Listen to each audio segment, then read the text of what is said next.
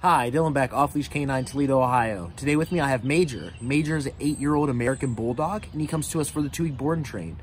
Major is a dog that we've worked with in the past. It's been about like 3 years or so that we worked with him through our basic lessons. So he knows all of the commands. His owners just want some things worked out with him. He's developed a little bit of a weirdness with animals, and the biggest thing is really just his prey drive towards animals. So he's killed a couple possums in the backyard, things like that. So it's making him a little bit harder to control when they're out in public. Other than that, when we first got Major, he's definitely showing a lot of anxiety with me and my wife, Michelle. He's gotten a little bit weird when we're trying to get him out of the kennel, things like that. So he's definitely showing his insecurities, being in a different place. So working him around all different types of things is really going to help Major out. Other than that, I look forward to showing you his progress in just 2 weeks.